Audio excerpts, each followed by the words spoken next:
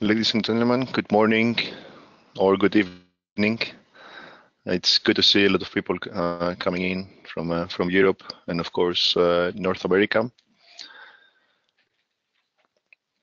So the title of today's webinar is How Sophisticated Data Solutions Are Transforming the O&M Landscape. And this is the second webinar of our Webinar Tuesday series. So feel free to sign up through our website for the upcoming webinar number 3. My name is Kostis Tsanakaikis, and I'm a project manager at Solarplaza, and I will be moderating today's webinar. So what's the agenda of today? First, we will start with a short introduction to the webinar and the panelists. And then we will start by having presentations on the topic of effective data gathering, organizational presentations, and how this enables a more efficient O&M strategy. Understanding portfolio and plant data is critical in creating an effective O&M strategy. And it isn't enough to simply monitor a plant's uptime and address the issues that arise. O&M and solution providers must employ both real-time and predictive data analytics to minimize operating expenses wherever possible. And today, Ben Hansen of SMA and Peter Kobliska of GreenPowerMonitor will discuss how to manage data and to have efficient O&M strategy. In the end, there will be time for Q&A, and in general, the webinar will last for 1 hour. Once again, my name is Kostis. I'm a project manager at Solarplaza. I work on the Solar Asset Management conferences in Europe and USA. And these are my contact details. So feel free to get in touch with me if you have any questions regarding Solar Asset Management or our conferences. For those of you that don't know Solarplaza that well, we are a global information platform for solar PV. And our main business is organizing high-level B2B conferences and trade missions around the world. We have over 100 events in the last 13 years in more than 30 countries. And also we have a network of 60,000 solar professionals, and of course this is growing every day. This webinar is a pre-call to our yearly conference, Solar Asset Management North America. This year, this is the 5th edition of the conference, and it is held in San Francisco on March 13 and 14. This is North America's leading conference dedicated to the optimization of the operational phase of PV plants and portfolios. There are a lot of topics that we will be covering this year in the conference: O&M, financial and technical asset management, advanced data analytics, market trends, innovative technologies, PPA, storage, and many more. And these are some of the companies involved so far, so don't miss a chance to meet a professional of all these organizations at the conference. Special thanks to our sponsors, including SMA and GreenPowerMonitor, for making our conference and content possible. If you haven't registered yet and would like to do so, we are providing today discounts for this webinar. So you can use the code webinar20 on our website, and the first 10 registrations will get a 10% discount on the conference ticket. Some practical notes for the next hour. If you have any technical issues during the webinar, please use the chat box, should be on the right of your screen. For Q&A, please also make use of the chat box. I would highly suggest you to send us your questions during the presentations, and we will address as many as possible afterwards. And the presentation slides and video recordings will be available afterwards at our website, www.solarassetmanagement.us. So our first speaker for the day is Ben Hansen, Senior Manager for Global O&M Service Solutions at SMA America. In this role, Ben leads project management efforts to design the O&M solutions that SMA offers around the globe. And prior to joining SMA, Ben worked extensively in the construction and technology industries with companies such as AT&T and Cisco Systems. Our next presenter is Peter Kobliska, Director of Business Development at GreenPowerMonitor. Before his his current role, Peter worked as the regional sales manager for Draker and expanded their portfolio by 2 times along the western US. Peter brings technical expertise in SCADA, hardware, software, operation, and commissioning, and he leverages this knowledge to help his customer maximize sites performance and optimize the operation of their portfolios. So it's time to start. Ben, I will be giving you control of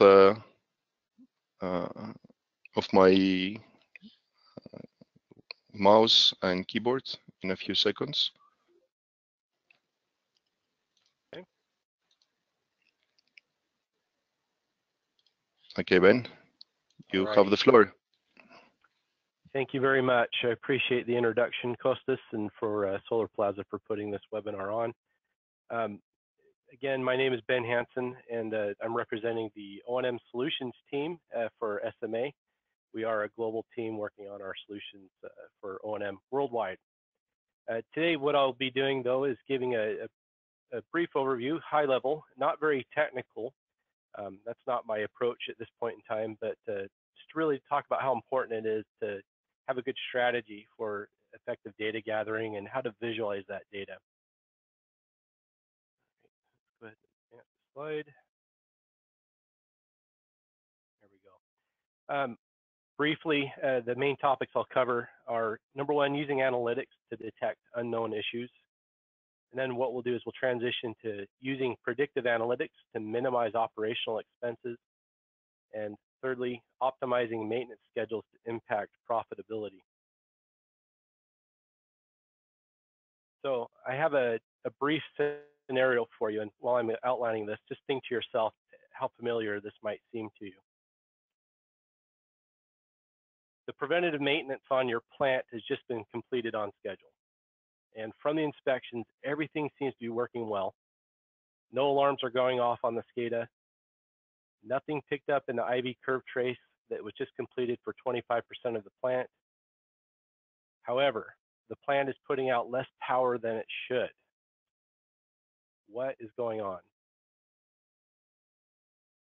So I would suspect that many of you on this call have experienced something similar to this in your experience in providing operations and maintenance services. So that leads us to our first poll question. What percentage of your, oh, perfect. What percentage of your plants have some unknown issue that did not show up in SCADA or initial inspection? Is it less than 10%, 25%, 50%, or 75% or greater?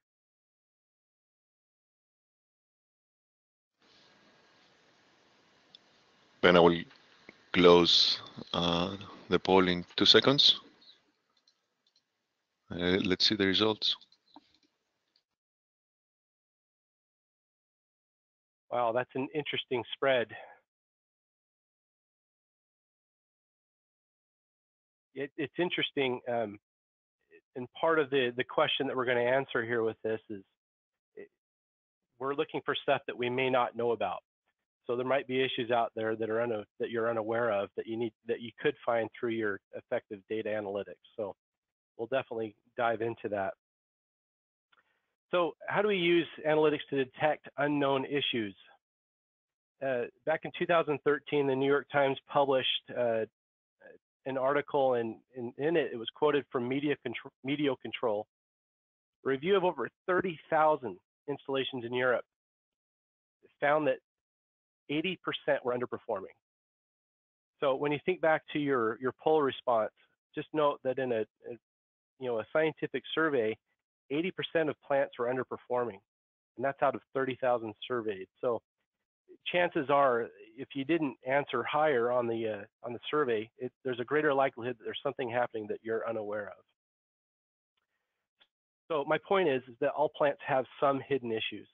At SMA, we're primarily an inverter company first, and we see a lot of those issues coming through the inverters via alarms or errors in the inverter, no matter where they're happening on the plant. But not everything shows up there either.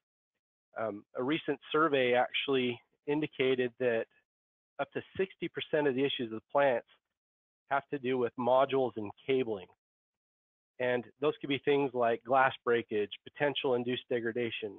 You might see bypass diode failures or module disconnects, short circuits, or even cell cracks. So a lot of those issues are happening out in the DC field. Inverters have far fewer issues, but when they do, they could have a greater impact.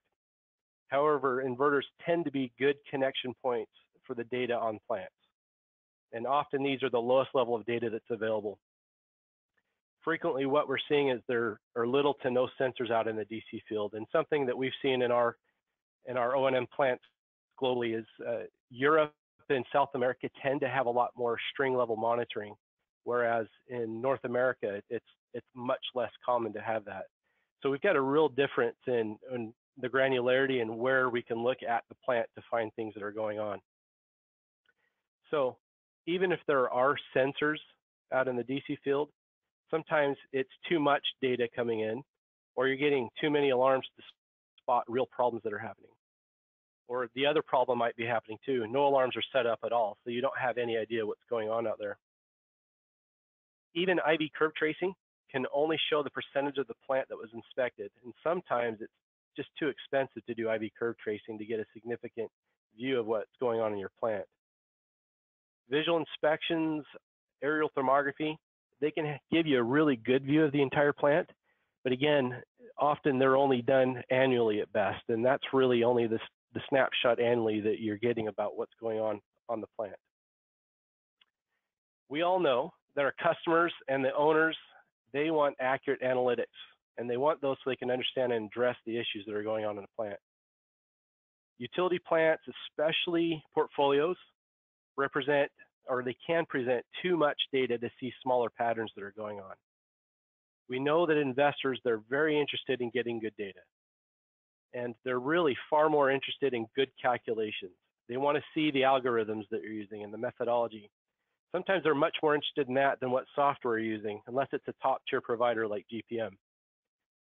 Smart owners and operators, they know that proper use of big data improves the plant and portfolio performance and improves the reliability with less downtime and more energy output. All right, so how do we use analytics to continue to detect unknown issues? I'll say this, getting good data is the key. There's a term out there called data janitoring, or sometimes people call it data wrangling. And really that's the first big hurdle to getting good understanding of plant performance. One of the issues that we run into though is, unfortunately, even the best data scientists have to spend a lot of time first scrubbing and cleaning data, make sure it's useful before they can do any analysis on it.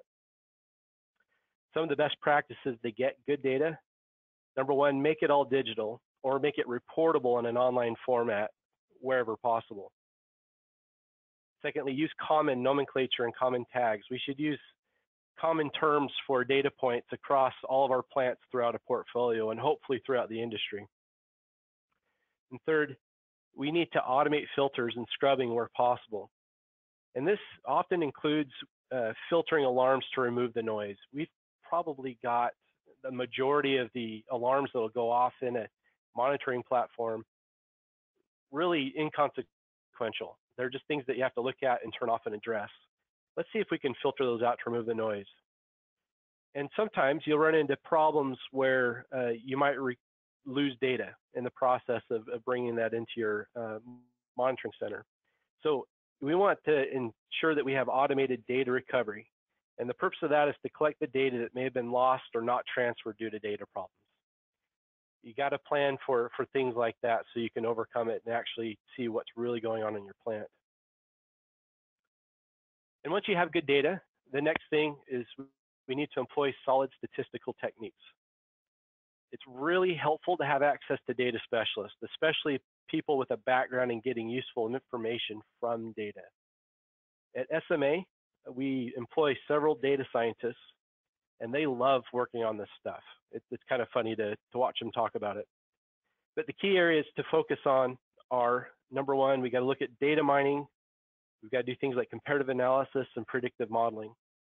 And I just want to give you a word on benchmarking. Data truly is only helpful in comparison to something similar. At a minimum, there should be benchmarking or comparisons done at the plant level. For instance, benchmarking an individual's inverter's performance against nearby inverters would be a good thing to do. That way you can see that inverter in a similar environment and how it's operating compared to others. Another good comparison would be to do this plant-wide. How are these inverters operating compared to the whole plant? And that's really the beginning of our comparative analysis. And another way to benchmark is we could do this at the portfolio level. Chances are this isn't your only plant that you're managing the O&M on. Take a look at the entire portfolio. What's similar between those different plants? You can adjust for geographical and weather differences and see what's going on with similar assets. What are the differences? And one of the things that we're also seeing right now is there's a very strong trend towards benchmarking against industry results, including our competitors. Now, if you can get this data, it's more than likely going to be accessed in kind of an anonymous or an aggregate fashion. But this could be very useful information about your plant's performance. How are you really stacked against other plants in the region that you're not managing? So in this data analytics, what are we looking for? We're looking for anomalies. We're looking for measurements that might be sitting just outside of the trends. And I think Peter's going to touch on this in a little bit more detail in his presentation. So even using just inverter data, you might be able to find small deviations that could lead to further indications of problems down at the string and eventually even at the module level if you keep hunting and following that path. It's very helpful to benchmark assets against themselves over time. So when you do an initial comparative analysis, save that information. When you do it again, come back and look at how things are changing over time. It's more than just detecting new malfunctions, or comparative analysis can actually indicate degradation. This is going to be very helpful if you need to act in time to make claims on an asset while it's still under warranty. You want to track what's going on there because it'll lead to some very useful information to make sure that you keep your plant healthy.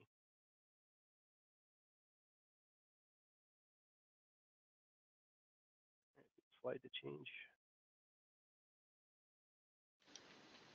There we go. All right, and let's let the machines do the heavy lifting. So, we all know it's very difficult for a performance engineer to get a download of data and to start looking for patterns. Very often, issues are buried deep in the data, and it's only slight variations that are almost near impossible for a human to detect. So machine learning really is the key for us.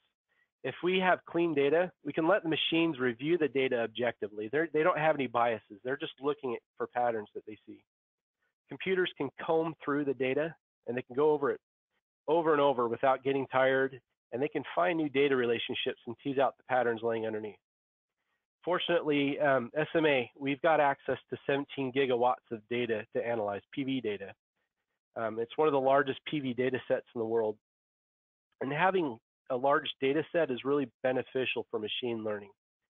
We've been working on R&D projects to improve data intelligence at our O&M managed PV plants.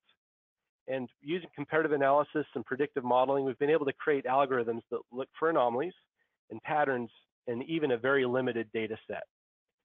So one of the outputs that we've recently been able to do, using sensor data and meter data, we're able to apply machine learning. And from those findings, what we have now, we're able to create smart filters for sensor data. So what we're able to do is eliminate alarm noise and focus on the key alarms that actually mean something. We're able to create algorithms from meter data to keep finding the trends. And these filters and algorithms that we're able to create, they now allow us to create tickets more intelligently and then take smart action at our plants to get things corrected. And one last item on this is system integrations. Now that we've got all this good data coming in via our SCADA and monitoring, it's actionable data. It would be even more optimal if we could combine that with other key systems. These could be things like our asset management software, our ticketing systems, et cetera. So a good integration of these systems would allow us to find fixes based on experience. You know, we could look back in the past and see what alarms caused what fixes to take place, and generally what was the spare part that was used in that fix. The system then can learn to associate common solutions and required spare parts with certain alarms and data. And that's going to help us with forecasting and being much more efficient in our deployment of technicians. Secondly, with that systems integrations, we should be able to get to a point where tickets can be automated based on what is critical to address. The system can do a lot of the thinking for us and determine where and when we need to dispatch. Okay, we're ready for our second and third poll question. So this question number 2, what kind of impact will predictive analytics have on plant performance? Do you think it's minimal, moderate, or will it be huge?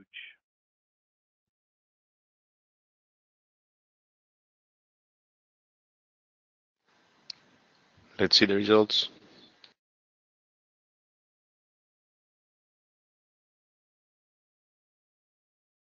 Okay, so 43% say it's going to be a huge impact, and I think we've got a lot of realists out there saying it'll be a moderate impact probably initially, right? And that'll all depend on how well it's deployed. How well do you understand your predictive analytics, and what are you able to do with it? So interesting results there. Let's go on to our third poll question. What level of predictive analytics does your O&M program use now? Is it some manual review periodically? Are you just starting an analytics program?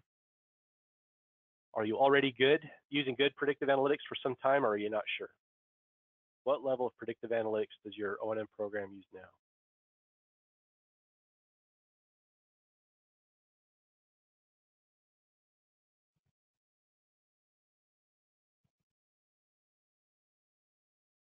Okay, yeah, this is really reflective of probably where the industry's at right now. We know we need to do it, and we've got some people that can do some things. So a manual review periodically is definitely where a lot of people are sitting right now. But we know we need to head into a more automated program, right? Some of the market leaders are really good at using this already and have been employing it, but a lot of the industry just is creeping into this area right now and needs to head there more aggressively. So thank you for your answers on those poll questions.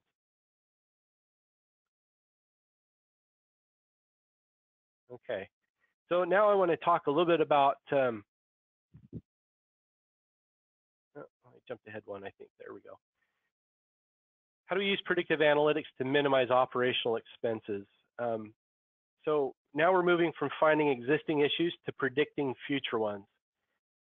Fortunately, the techniques that we've already employed, they can be used to help us mitigate larger issues in the future. So what we're seeing, and this is a buzzword now, predictive maintenance is a really popular term in PV O&M. I think we all intuitively see the value in taking care of something before it becomes expensive. However, we don't always want to invest now to get to where we want to be. And I think our last poll question really indicated that. We're kind of tentatively entering into a field that maybe we don't understand fully yet. So we put people resources on that. The immediate solution for us then, as we're entering into a predictive analytics solution, is let's put a performance engineer in place. And let's have that person analyze the plant performance at regular intervals. And that could be as frequently as weekly or possibly even monthly. That person will make recommendations to improve plant performance, but he also might be ill-equipped to spot the trends and anomalies that could have a major impact if not addressed now. One of the things we talked about earlier is that sometimes there's so much data out there that it's difficult for human eyes and thought process to spot smaller anomalies that are going on. So, a performance engineer can certainly get things going in the right direction, but it's probably not enough with all the copious amounts of data that are coming in. So predictive maintenance should employ an appropriate use of machine learning and automation. The advantage of this is the software can run analysis continually throughout a period of time. With automation, we can know today what an engineer might not spot for a week, a month, or more in the future. So machine learning can really recommend a course of action to preempt a larger repair issue. And this could be things like, for instance, inverter filters and fans could be addressed at preliminary signs of stress, and this would prevent a breakdown or more expensive repair later. Also using this data, how do we optimize maintenance schedules to impact profitability? We all know that any downtime on a plant has to be managed, and we have to manage that to minimize the revenue impact. Predictive analytics can also help us to optimize maintenance scheduling, and that will help us to have the greatest impact on increasing revenue. And so what we can do with that, we can use history as a guide, and we can employ forecasts and predictions to help us with this. Preventative maintenance schedules are typically conducted on a calendar schedule, and that's usually per manufacturer's requirements. And we do that so we can at least maintain warranty coverage.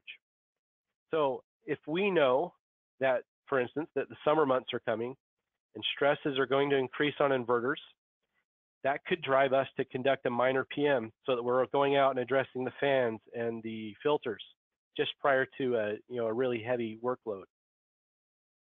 Major maintenance could also be delayed to time when production will be least impacted. For instance, you might learn from the past that certain periods of time in the future, you're going to experience curtailment on your plant. That might be an optimal time to go out and perform maintenance on certain sections of the plant.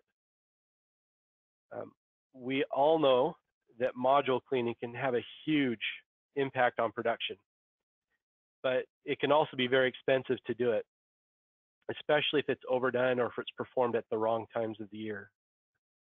So we want to employ forecasting and advanced cleaning algorithms to help us place panel washing at the correct frequency and at the optimal time of year for the greatest impact on production. That's such a key there. So those are preventative maintenance things. What about scheduling and repairs? So we can also schedule repairs when the greatest positive impact is maximized. And we see in the residential market, for instance, they're very good at maximizing the value of a truck roll. And the way they do that is they wait on repairs until enough can be completed concurrently, and then they'll send someone out and take care of a bunch of things at once. That strategy may not work the same in utility scale application, but the similar principles can be followed. When will I maximize the value of this repair? And I really believe that good data analytics, they're going to reveal true areas on the plant that need attention to us. And I believe that we can also develop algorithms that will help us determine when the cost of a repair will yield a positive return on our investment.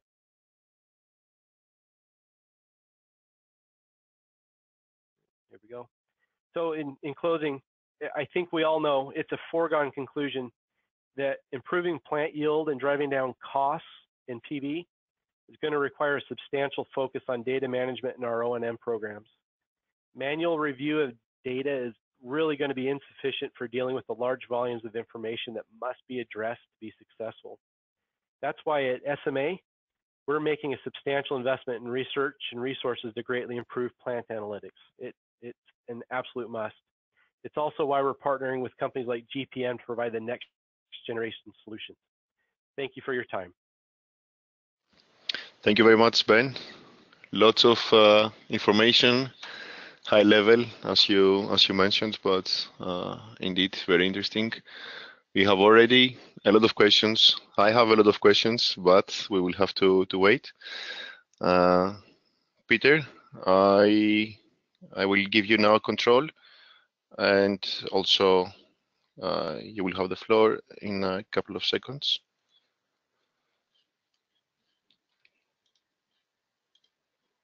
All right, Peter, you are good to go.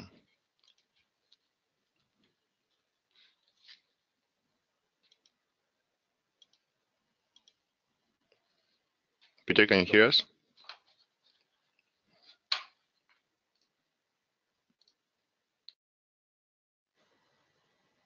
You're good to go, Peter.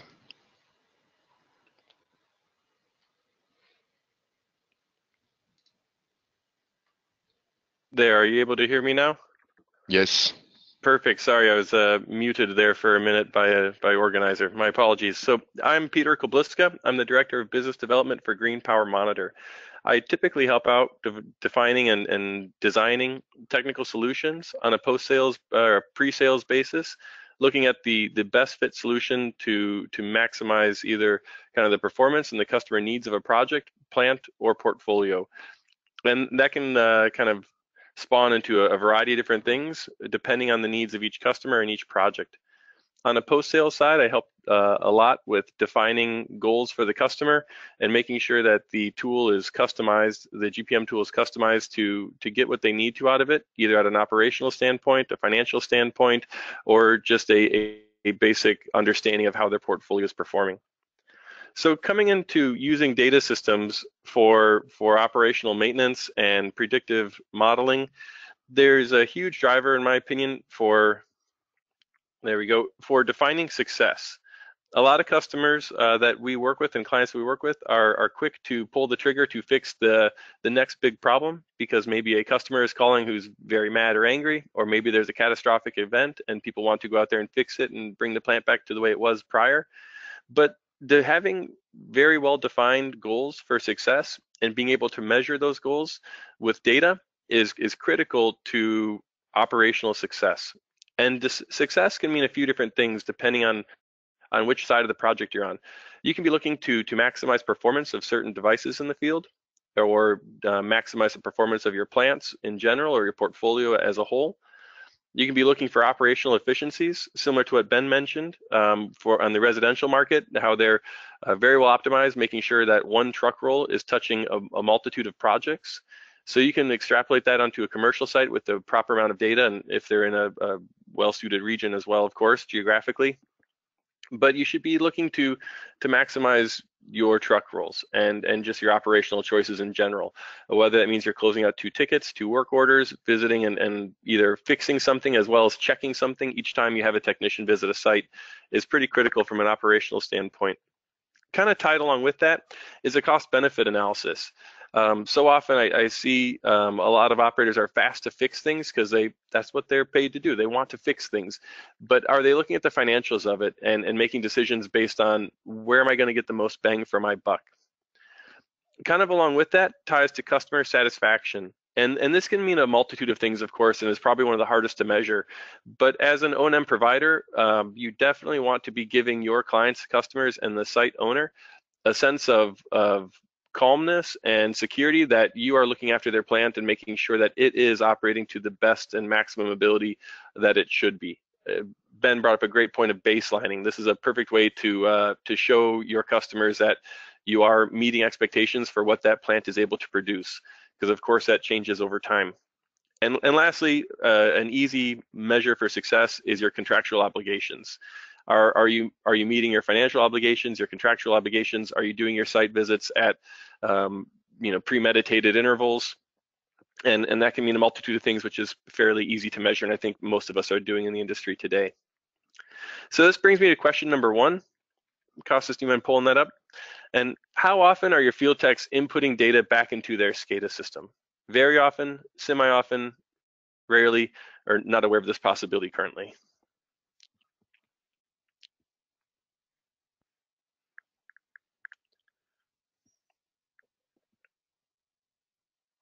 Give a few more seconds here to respond. And kind of evenly spread between rarely and not aware of this possibility seems like the majority. Nobody said that we're doing this very often, which is not surprising to me.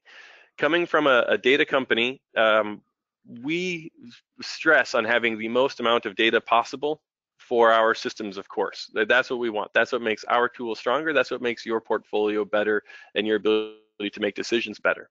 So we want as much data as possible. Now, most people think data only comes from the field. And this is kind of a typical asset data life cycle. So starting at the top here, we typically receive data from the devices in the field. We're measuring and monitoring performance or just raw data that's coming into our tool and our interface. Any data acquisition system should be able to turn that into information, and that can be in the form of graphs, charts, dashboards. Any data solution you choose will be able to do that. But now we want to advance that a little bit and turn that into intel. And intelligence could take the form of smart alerts or advanced reporting, ticketing services or work orders, some asset management abilities built into your data and your DAS and your SCADA applications. And ultimately that lends itself to making correct operational decisions that, again, will be maximizing your goals of success, whatever they may be. And that's typically where the data lifecycle ends. You know, we get information out of the tool, we go and we act on it, and then that's it. What I'm asking for is that you guys start looking at, you know, especially when we talk about preventative maintenance, taking that operational decision, whatever that was, be it a truck roll, or maybe, you know, after watching performance on a certain plant, you decide to use a different manufacturer's equipment. Maybe you choose a different model of inverter because you want to go from central to string. Maybe you choose a different tracker motor, or you decide to go to a fixed tilt after you see all the operational costs associated, you know, on a certain plant that you may have. Those are all operational decisions. It doesn't always correlate with a truck roll directly. And that information should be fed back into your data system somehow, through a work order, through a ticket, through kind of an open forum that's potential, because that information then can start helping kind of an assisted learning within your data acquisition platform, so that you start recognizing patterns and you start making predictive modeling based on actions you've taken in the past to see what the benefit is. So often we talk about preventative maintenance, and Ben did a great job talking about that and also asking the polling question, which I love the responses for. There's a lot of desire for it and people see a lot of value in it, but it's hard to calculate what you're getting for the amount of effort you put in. Because if you prevent the problem, you can't prove to your customer how much money you save them. All you can prove is how much it costs to go fix something that wasn't broken yet. And that's a hard proposition. So typically what we do in the industry is we do a risk abatement kind of proposition where we say, oh, you know, talking to our owner or the client, telling them, hey, we fixed something that could have happened, and here's what, you know, what we saved by it not happening. Here's what the, you know, we paint a bad picture and say we avoided this. That can be somewhat powerful for some customers, but what I'd like to transition to would be a benefit and value analysis, saying, hey, because I went out there and fixed this ahead of time, I can prove that now my inverters, all my inverters are performing within 5% of my previously my best performing inverter. So I've increased production by 7% with my last visit. I think that's a stronger thing to prove, and you can prove that with the data, saying because of my site visit, we're now generating X amount of power, or we have this much more uptime or availability increased by X percentage. And that equates very quickly to measurable dollars and cents, and is a good value proposition to start bringing to your owners and clients when you start talking about budgeting for O&M for future O&M. And that's something that's provable by your data source today. And it's critical that you have your operational decisions feed data back into your system for that purpose. So now we talk about a little bit about a data solution in general, and what should it bring to the table so that you can do this. These are 4 main buckets I'm talking about today, but of course there's way more that goes into a data solution that needs to fit your applications and your needs. So starting on the top, we should look at a comprehensive data solution. And this can mean a variety of things, but ultimately a comprehensive data solution should mean a few things. You should be able to select a provider that can talk to any type of device or any type of technology, somebody who has some breadth and depth of experience in the industry to talk to your inverters, your transformers, your substation equipment, security systems, forecasting services, of course, your inverters, meters, weather stations, etc. All that information should be able to be captured by your data system. And you should be able to view that data from any mobile platform, be it your phone, a tablet, a laptop, in your NOC or ROC center back at your main headquarters. And ultimately, Ben brought up a great point. No monitoring solution or SCADA application that I've ever seen in the industry is a one-size-fits-all. And no matter how companies want to position this, your organization or your client's organization is going to be using multiple different software platforms, especially when it comes to their accounting, or maybe their HR, or your inventory management, or your operational workflow. Those are all going to be different systems. And rather than trying to find one solution that can meet all of those needs, whether that can happen or not, you definitely want to pick a data solution today that can at least share information back and forth between your internal platforms. And that's critical to success, is being able to feed your operational information or your financial information into your SCADA tool and vice versa, from your SCADA tool into those other internal databases and services you're currently using today. You want your data acquisition system to be success driven. So again, looking at that feedback loop, making sure you're being able to pour information back into your tool from your operator site visits or from analyses from your performance engineers. That should all be tracked and rated back into your system, so that a proper decision made by one performance engineer should be replicated across your portfolio. So it shouldn't come down to that one or two people with that skill level. They should make their decisions known across the board through a feedback loop. And that kind of goes to help with the assisted learning. GPM is currently looking into very seriously developing machine learning capabilities, where we do kind of pattern recognition to look for faults before they happen, saying when these conditions were present, we noticed that there was a series of alarms arisen, and try to avoid that or notify our operators to go out there and preventively fix something prior to it happening. That assisted learning is definitely available today through operator feedback coming back into the tool. And again, I would be looking for platforms that are exploring machine learning opportunities or AI abilities in the near future. And of course, every single platform today, I'm happy to say this has been increasing in their operating dashboards with the either visibility into your plant performance and analytics to, just across the board through alerts. Every platform is getting better, and people are putting a lot of time and energy into making information at your fingertips valuable and not just there and something to look at, but something you can pull out of the tool and start playing with and really make a good basic decision from. And this leads us to our next two questions back to back here. And we'll start with question 2. How often do you perform a post-site visit analysis? Almost always, most of the time. Some techs are better at it than others. Almost never.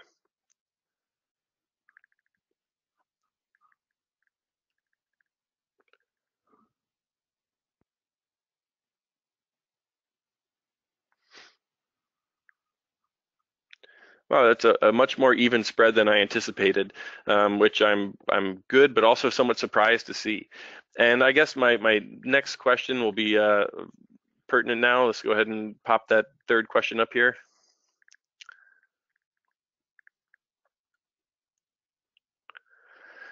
In a post-site visit, do you review your cost benefits?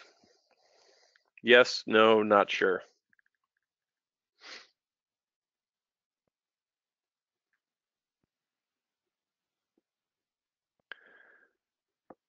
That's more along the lines of what I expected. So we're doing a post-site analysis, but what are we doing exactly with it, and what's the deliverable?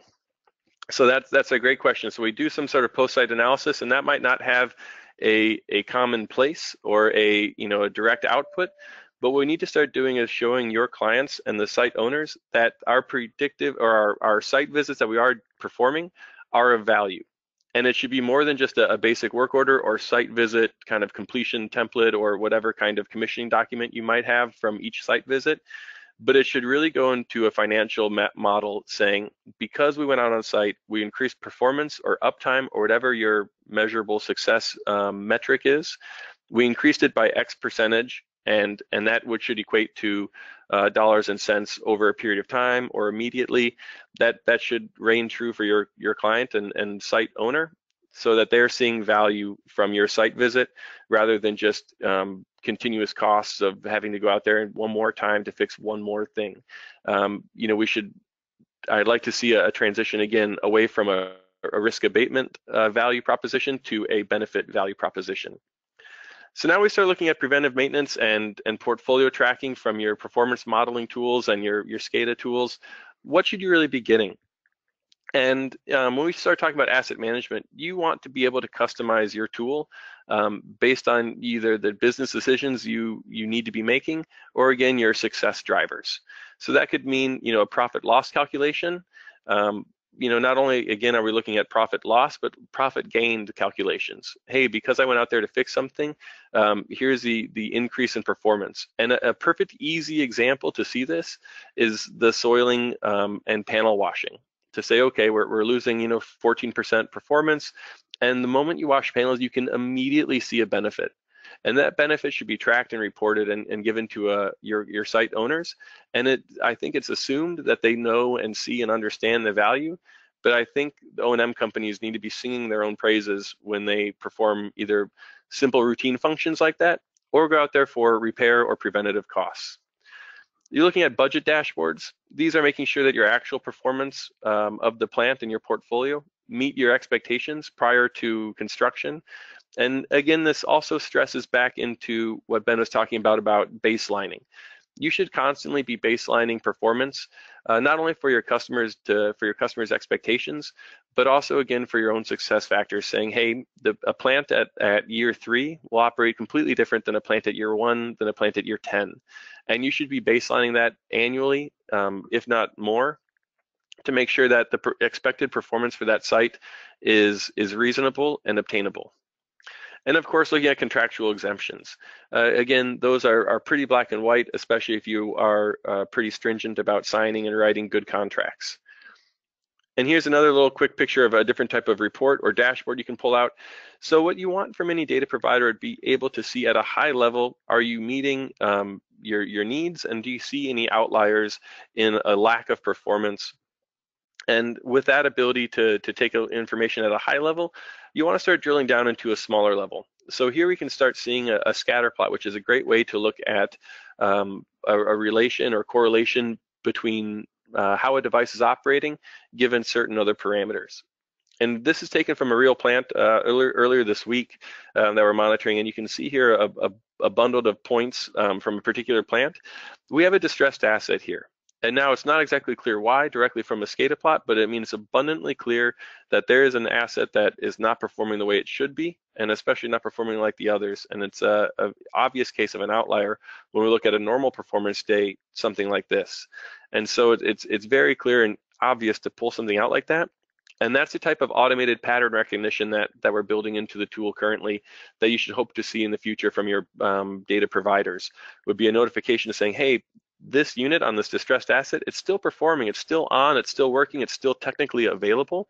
So you might not be getting any kind of registered alarm for it. But that looks, in terms of predictive maintenance, that if you fix that, you'll be performing much better either very soon, or you'll prevent a kind of a large catastrophic repair or failure in the future. Another example that I'm going to spend some time talking about is a type of heat map like this. And on each of these rows on this report are different devices, and each column is a 5-minute time sample. And this is that kind of comparative normalized report that GPM provides, which is incredibly valuable for looking at different assets across your plants, be it any type of generation source at any level of the plant. So you could be looking at meters or inverters or combiner boxes or strings, or at the modular level if you have that kind of data coming into your tool. You can do a comparative analysis to take a look and see how your plant's performing kind of top down. And so very quickly, we can start to see a grouping of areas over time. Typically is a weather-based issue. But however, what we're looking for is a single device or a group of devices that are distressed over time. And this is definitely a performance issue. Here's another great example, and it's incredibly clear visually speaking to see that asset that's not working properly. And again, it's on, it's communicating, it's talking, it's producing power, it's producing energy, but it's not at the level of its peers. And so it makes me start thinking, okay, it's maybe not an alarm yet, but if I'm going to roll a truck out there, I need to have my technician stop by inverter 14 and run an IR scan. Maybe I have a few dead panels. Maybe there's soiling that's just particular to that one string, or there's damage on a module. Maybe there's excess heat coming from a combiner box from a loose connection. Maybe the fan's plugged on the inverter. Maybe the trackers are wrong, and I can start checking trackers. But the point is that this is abundantly clear that this needs a more detailed analysis based on simple pattern recognition that your tool should start alerting you for, and that your operator should be notified. This is a great way to make a business decision before something fails.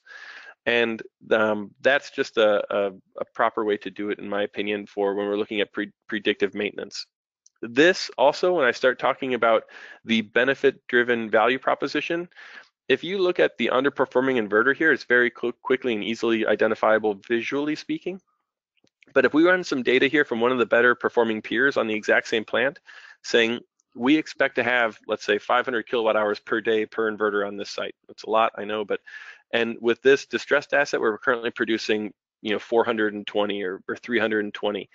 Well, if you can prove to your owner, hey, I can, by my site visit, I can produce, 120 kilowatt hours more per day because of the preventive action that I took, that really equates to dollars and cents, and we should be spelling that out and connecting the dots for the site owners or the financiers to let them know that the O&M that we provide has a lot of value in a true sense, and it's not just a continuous operating cost, but it truly is a benefit-driven function. And to wrap this up, your information system is just that. Whatever data acquisition tool you use or SCADA tool you use, it's information. It's information, it's intelligence, it's data, whatever you want to call it. At the end of the day, in my opinion, it's almost worthless without action. And that action comes from dedicated O&M providers or service providers like SMA, or one of your choice that has attention to detail and is focused on creating successful solutions and remedies for items and issues in your portfolio and your projects. Thank you everybody for your time, and thank you Solarplaza and Costas for putting this all together. Thank you very much, Peter. Also, you, Ben, earlier. You do have a lot of questions coming in. Just as a comment from me, it's impressive to see the importance of closing the loop and how many people are not taking this into account. It's a first rule in control theory, right? Let's start with the first round of questions to you both. You both talked about preventive maintenance.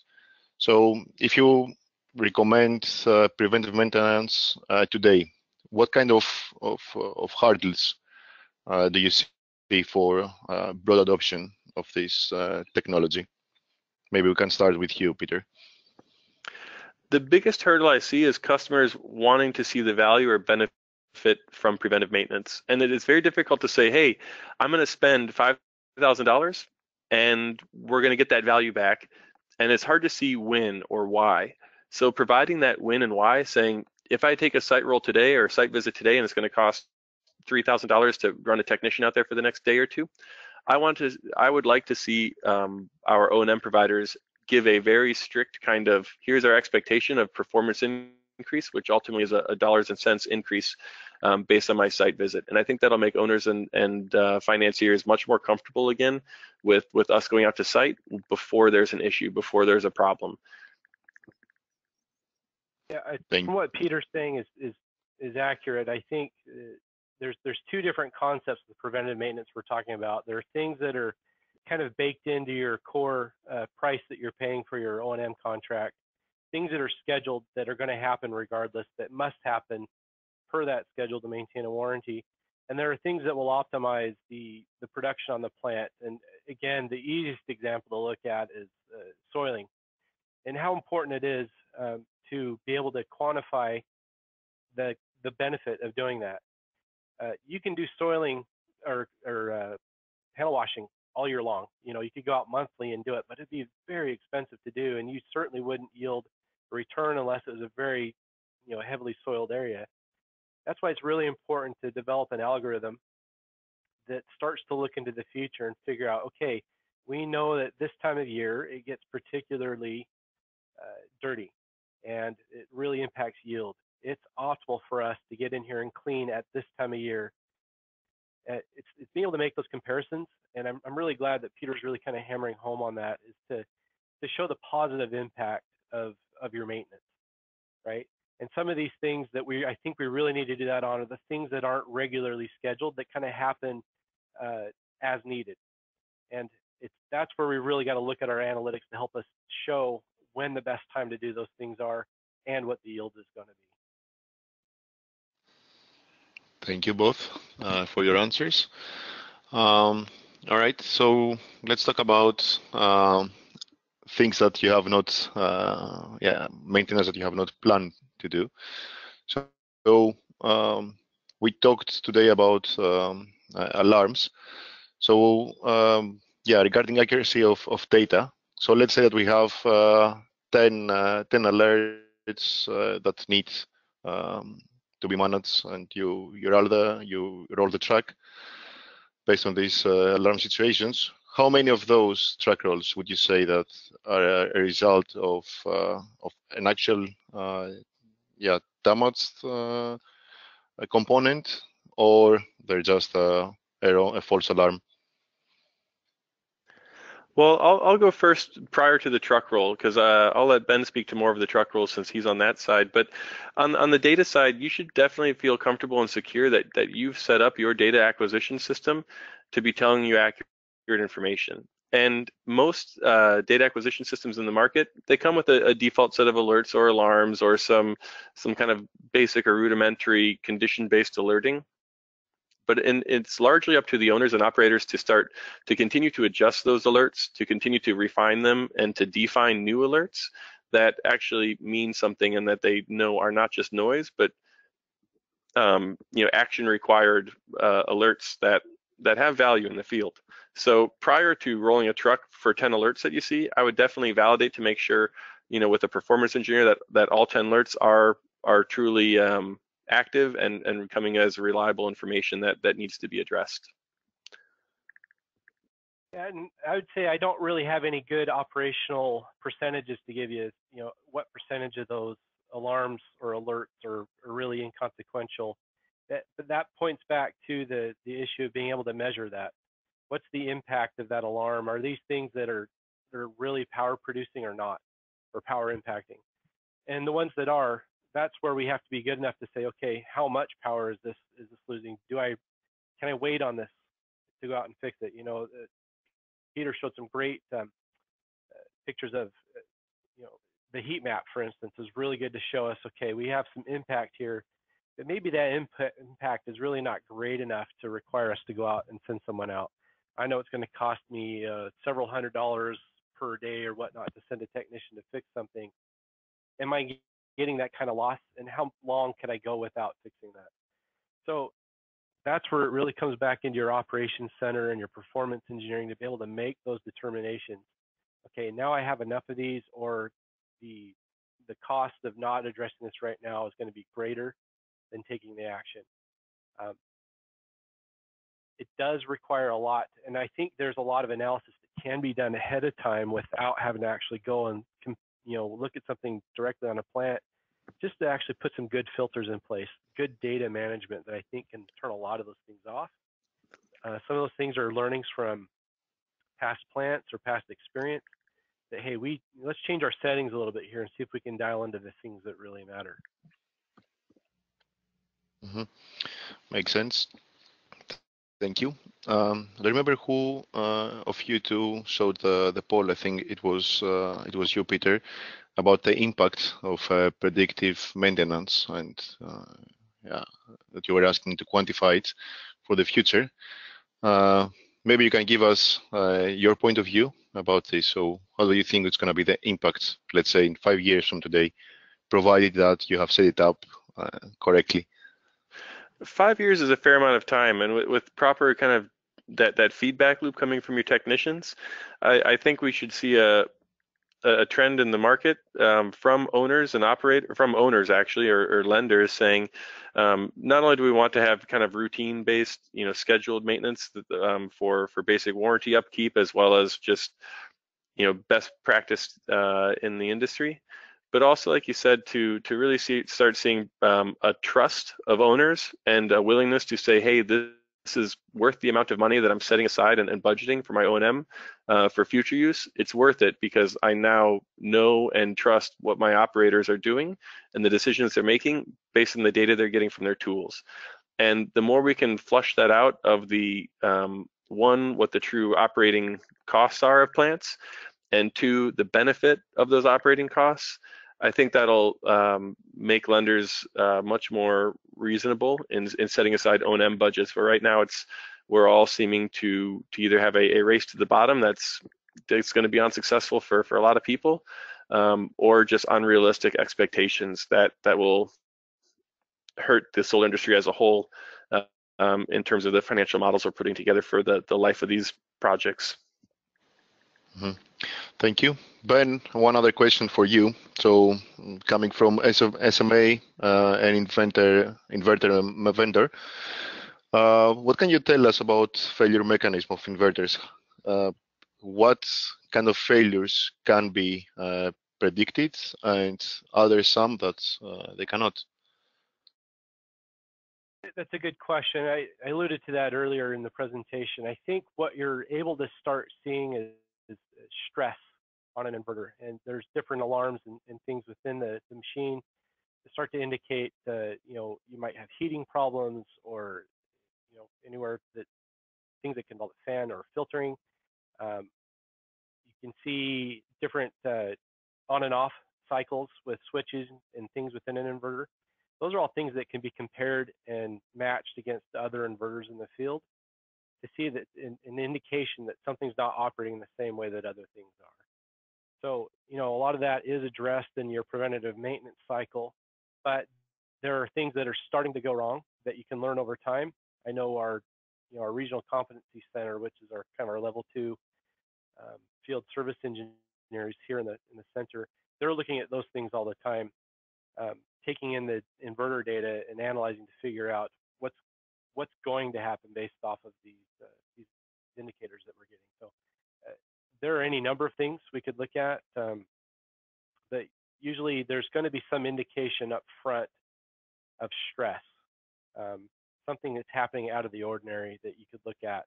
It's going to indicate, okay, that's part of this system, and that's where we need to go and drive into in the inverter and figure out what it is. All right, thank you. Let me ask one last question, a bit more general. Peter, you talked about benchmarking. Do you have any issues or challenges with regards to data privacy when it comes to benchmarking? How do you manage this? With data privacy? Yes. I'm not really sure how that would affect benchmarking per se. Typically, if an owner has given access to their O&M company, the O&M company has rights or privileges to run a type of benchmark that they need to with whatever access that they've previously been given by the site owner. I haven't seen an issue where data privacy has been an issue in terms of benchmarking or performance monitoring. Typically, we I guess regulate that from the early stages of a project, knowing who should have access and what access we should be given to certain users. So we monitor and maintain that from the owner's perspective to whatever specifications they define. Makes sense. I think there would be some, on ownership permission would certainly be required for this, but anything where we're starting to aggregate that data in an industry type perspective or with a trade group, that would certainly need to be, specifics about a plant redacted, so that we're looking at it in the aggregate. Maybe we just know that it's a plant in this region or whatnot. So if we start to gather data like that from an industry-wide perspective, with owner's permission, certain privacy items redacted, so we can't pinpoint exactly what it is, but we can start to look at generalities, and I think that's going to be very helpful for us in the long term. Definitely. All right. Ben and Peter, thank you very much for your time and your presentations and your answers to all the questions. It's now time to wrap up the webinar. Many thanks also to all our attendees for their inputs and, of course, their participation. I hope this webinar was of value to everybody. If you have any questions or remarks, please feel free to reach out to me at costis@solarplaza.com. And of course, we hope to meet you at our conference in San Francisco or in any of our upcoming conferences, for example, the one in Japan or an upcoming one in Mexico in October. So I wish a great day to everybody, and I'm looking forward to meeting you in San Francisco. Thank you very much. Thank you.